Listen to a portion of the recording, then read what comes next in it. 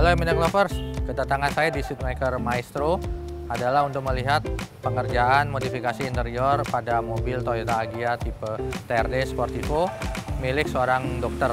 Prosesnya seperti apa? Nanti Mas Dini langsung yang akan menemani kita melihat interior mobil Agya berwarna hitam tersebut. Untuk kali ini, proyek kita mengerjakan Toyota Agya TRD Sportivo terbaru tahun 2019.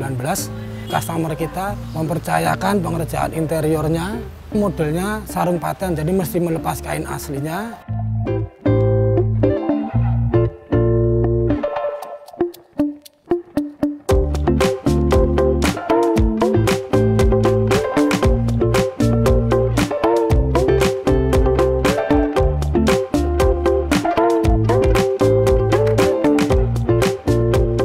Selain jok juga ada bagian dari trim pintu yang mesti kita lapis juga. Nah, ini untuk trim pintu yang kita kerjakan. Jadi untuk Agya TRD terbaru ada bagian kain yang bisa kita lapis ulang.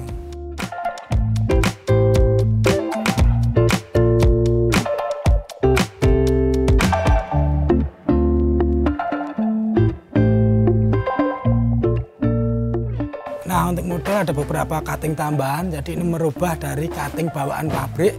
Jadi seperti ada potong sambung di bagian pipi, terus penambahan double stitching, terus penambahan lace. Nah, ini tentu keinginan customer, kita berusaha untuk mengakomodir. Untuk model jok kita bisa variasi sesuai selera customer, tapi untuk bentuk jok kita tetap pertahankan bentuk aslinya.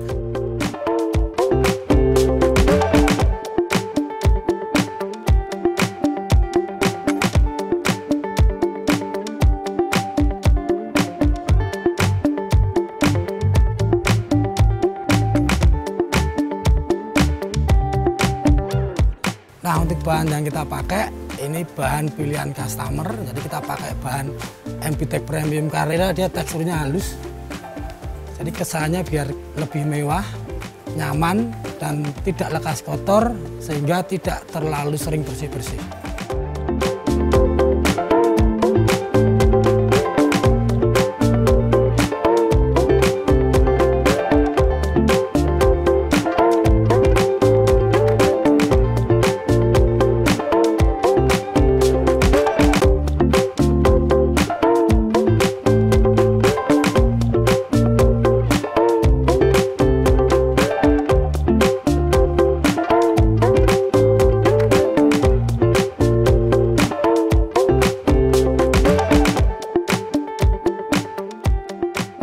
Nah, itu tadi hasil pengerjaan kita untuk mobil dari Toyota Agya TRD Sportivo terbaru milik salah satu customer kita.